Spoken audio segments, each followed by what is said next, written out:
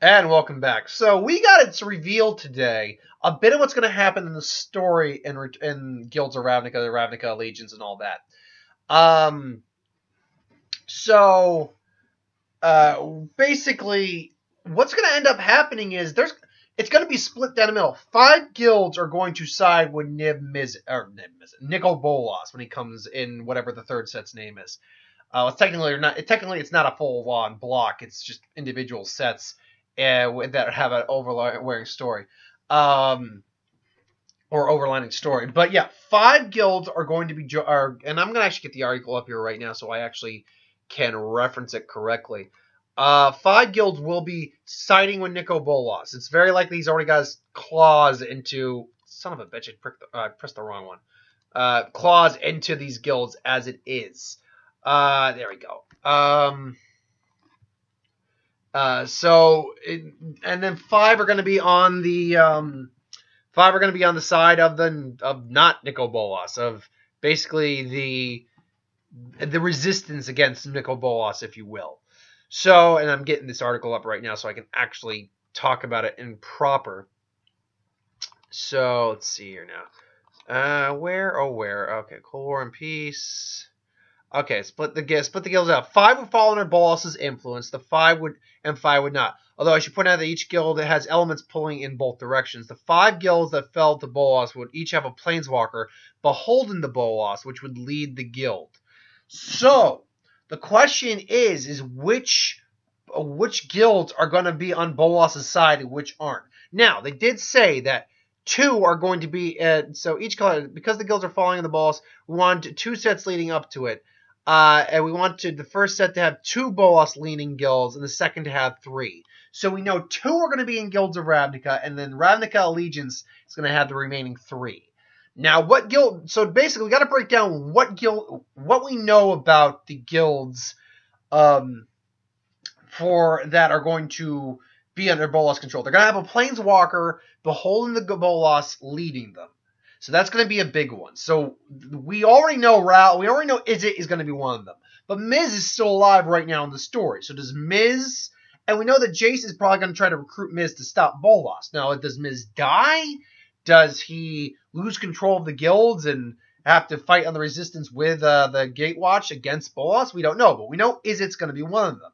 And we know Golgari is the other one because Vraska was beholden to Bolas because she worked for Bolas and he made her the new guild leader. We know she's the guild leader at this point.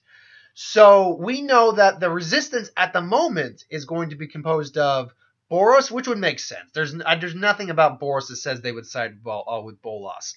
Selesnya, the only color combination guild that doesn't have anything in common with Bolas. They are green-white, which are the only 2 colors that Bolas is not. And then Dimir. Now, you would think Dimir would probably be one of the guilds to side with Bolas, but it actually makes sense they wouldn't.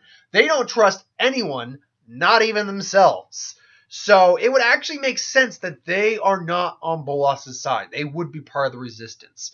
So on the Bolas side right now, we have Golgari and we have Izzet. So that's easy. The part that's not as easy is figuring out who the three Bolas-aligned guilds are going to be, and Ravnica Allegiance, and who the 2 other remaining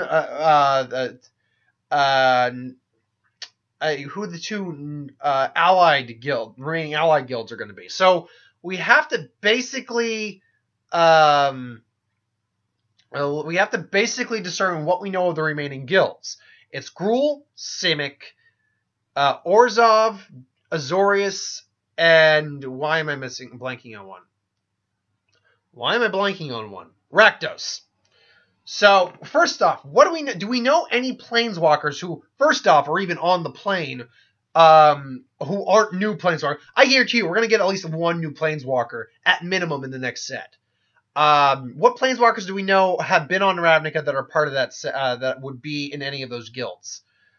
Well, the only one I can think of is Domarad. Domarad would be the one I would believe that would be the only planeswalker. And unfortunately, I actually don't see Domarad being like a traitor to him. I don't see. I don't know about that. Now he's a young and impressionable kid, so Domarod might be that. Might be the case. But other than that, there are no planeswalkers that we really know that have been on Ravnica that are beholden to the guilds. And if we go by the planeswalkers we have met that fit the color combinations, Kiora is not going to be Simic. If we get a new planeswalker and Simic is the ones that go with Bolas, it would be a new planeswalker. We do know, Tessia, that ghost killer from Fiora, from Conspiracy, the white-black planeswalker, and Sorin. Sorin's currently stuck on Innistrad. And I don't know if we'd get Tessia as a character. I don't think we would. Azorius is a weird one. Azorius is a weird one, because we could definitely see a new white blue planeswalker. Because, I mean, we got Dovin Bond. I think Dovin Bond could show back up. I didn't even consider that until I just said it out loud. Dovin Bond was technically working with Tezzeret. While I don't know if he's beholden to Bolas, I think Dovin Bond might be a legitimate candidate for that. Because otherwise you got Narset, who I think is chilling on Tarkir right now. Venser's dead. There is no other white-blue planeswalkers to my knowledge right now. I'm just scaling back a minute. Oh, wait, Tefir. Well, Tefir's not going to be. Tefir's going against Bolas, so he's not going to show up. At least not in a villainous role. So,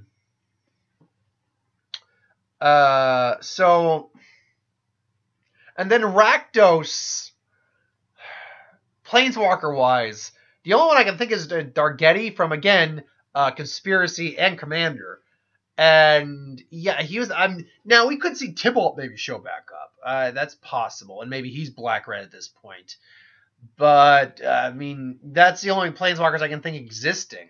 And now, so I have to basically go off of more of which guild would it make sense would go towards Bolas from the ones we still have.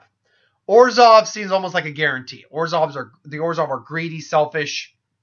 They're looking to just, amass wealth, power, that kind of stuff. Not in the same way, but just they're greedy immortal ghosts, and Bolas could easily snuff them out if he really wanted to. And you know what? I bet he could put Liliana in charge of them, because he's got Liliana under his wing. So I bet you could see Liliana in charge of the Orzhov. It would give her a reason to show back up. We haven't had a Planeswalker card of her since... oh shit. Did we have a Planeswalker card? We didn't have a Planeswalker card of her in Dominaria, did we? What was the last Liliana card we had? I'm trying to think. We didn't have one in Ixalan. We did not have one. Did we have one in Dominaria? We didn't have Gideon. We had Jayla Barrett. We had Karn. We had Tefir. I don't think we had. No, we don't. I don't think we had Liliana. And let me just Dominaria or Return to Dominaria. Return. Why don't I try Dominaria instead? Because I'm having trouble actually putting that word in. Dominaria. Let's see now, Dominaria card list. I'm trying to think, because if otherwise the last version of Liliana we got would have been in Amonkhet. That would have been the last. Dominaria.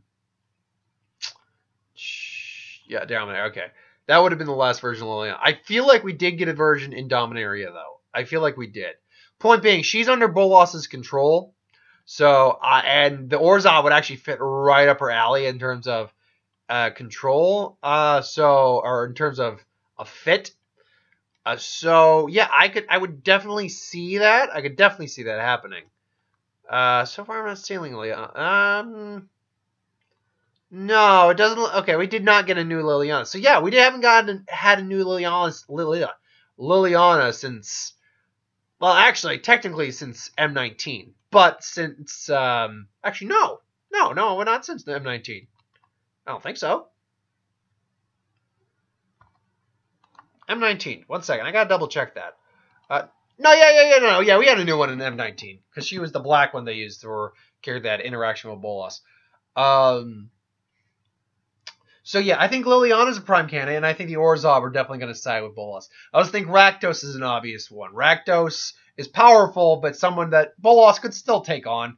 Bolas doesn't seem to have much contention with demons. I mean, powerful demons probably pose enough of a threat that he sees them as something he doesn't want to go against if he can help it. But ultimately, it's not something that really worries him, and I don't think Rakdos ultimately is would be an issue for him. I think he would. I think he would just be, it's like, oh, Rakdos, I'll just manipulate you. It's like just steering that direction. And then a Planeswalker to fit that. I think Tybalt might come back into the fray. Tybalt. I think Tybalt would actually make the most sense. Assuming you don't get a new Planeswalker, mind you, Tybalt makes the most sense.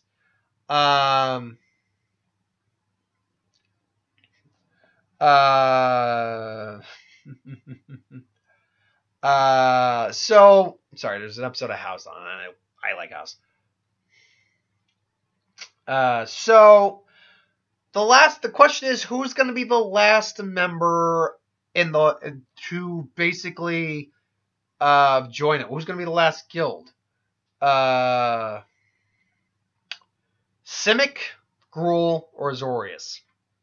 Honestly, I'm going to say I don't see unless the Gruul is a possibility because they've been feeling they've been feeling basically like they lost their way and purpose, and maybe Bolas could probably easily manipulate them. So it's possible with Gruul, but I don't see Gruul's too unruly and too uncontrollable. If they feel that there's something a great evil that that's threatening what little nature is left in the world, they might rise up against it and join the resistance. In fact, I feel that they would actually feel more welcome to join the resistance because they love a good fight. Likewise, Simic's a weird one. Simic was actually was more or less one of the main villains in the original Ravnica storyline. What was his name again? The elf. I have his card too. Let's see now. Simic. Combined. All right. Is it Morinvir or something like that? Mormir Vig. That was his name. Yeah, he was like resurrecting the Nephilim and using dragon eggs and things along those lines. Yeah, but the guild took a different direction when the Return to Ravnica came around and Gatecrash, because the sinkholes opened up. Merfolk are now part of the Ravnica world again, and they were still the scientists and the gene splicers, and I love the guild for that. You get so many wacky creatures and shenanigans out of it. I love it. This is my favorite guild. It is. But ultimately, yeah, I don't see the new Simic siding with Bolas. I don't see the new Simic doing that. Azorius, though, is a weird thing because Jace has been gone. He's a living guild pack. They're all about control, law, and order, even more so than even the Boros. They're all bureaucrats. So if Boros promises a way to give them control, then they may very well take it. And even what was it? 1 second. Azorius. Let's see now. Azorius. Let's see now. Azorius Guild. All right. Azorius Senate. Who was it? Their guild shield champion was not Isperia. Now it's what's the name? Lavina. Lavina was the guild champion, and she actually works under Jace when he's there, and I think is one of the few who knows he's a planeswalker. So, and I think she's okay. Last we saw was the Sphinx Isperia, who was in control, I believe. I'll be honest, they seem actually like the most likely candidate, because I have to believe he's going to have a balance of the guild. That's the thing. That's the real thing here, is that there's going to be a balance of the guilds, I believe. And I believe that fits the balance. Azorius would be the white-blue. Orzhov is the white and the black. So that's 2 white, 1 blue and black. Is the blue and the red. Rakdos is black. So, okay, they might have a little extra black on their side. They don't have a lot of green, but it would make sense there wouldn't be a lot of green that sides with Bolas anyway. Yeah, so that, well, actually, hold on, let me think on that real quick. Because there's two color combinations. He got Golgari. Oh yeah, okay, no, it will make sense. Yeah, it makes sense. I mean, he gets racked. So yeah, I think that makes sense. Honestly, it's almost near balanced too. And they've said that last set is is going to be focused more on the story itself than the world the story takes place on, which will be an interesting idea. They wanted to make the first two ones, Guilds of Ravnica and Ravnica Allegiance, about Ravnica and the guilds, because that's what players love about the plane. But the last set will be more about the actual conflict that happens. So that's going to be really cool to see. But ultimately, who do you think is going to side with Bolas? I mean, overall, how do you think it's going to play out? And what do you think is going to be the end result? What's going to happen to Ravnica? Ultimately, I'm pretty certain Bolas will be defeated. I don't know if he's going to be killed. I'm going to actually I'd put money on saying he's not going to die, but he will be defeated. But what do you think ultimately? Put in the comments below, let me know. But thank you for watching. I hope you enjoyed. Like, comment, share, and subscribe. As always, if you want us to review something, put in the comments below. Let us know. We'll do a review vid at some point. Ideas for who would win, Star Wars, superhero, magic, what if, anything to do on the channel. Put that in the comments below as well. I'll get to that at some point. I'll be back in a little bit with who would win.